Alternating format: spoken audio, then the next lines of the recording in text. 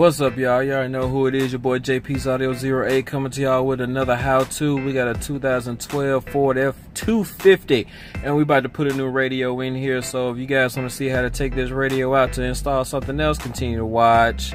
All right, first thing we want to do with this one, we have these little side panels right here. This one has a cigarette lighter.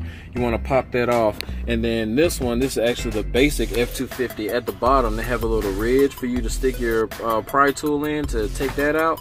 And we're gonna go ahead and drop that like that. Now we have a 7mm right here and a 7mm right here that we have to take out. So I'm gonna go ahead and knock those two out right now.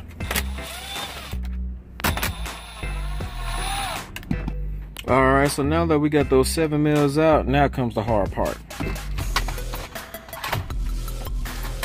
That's pretty much it, man. Everything is held in by clips the rest of the way. If you guys want to go ahead and get a little bit more room, you could disconnect all these harnesses and take it out. But this right here is more than enough room for me to take out these 4 7mm right here and take this radio straight out.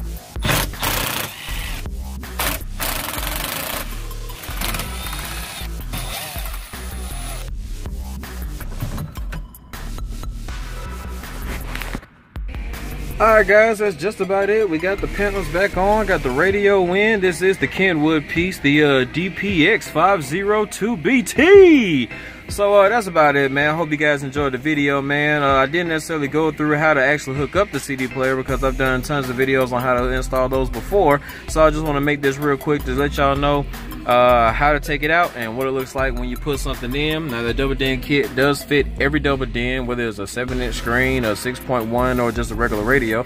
But if you found any value in this video, please hit that like button. If you aren't already a subscriber, please go ahead and subscribe to the channel. I do tons of how-tos to make your install life a little bit easier, whether it's wiring up a woofer or taking the radio out, installing something in, hooking up LOCs, OEM integration, and I love going to car shows, and I got a bunch of base videos. So if that piques your interest, go ahead and hit that subscribe button. Until the next time, man, I will holler at y'all, man. JP's Audio 08 signing out.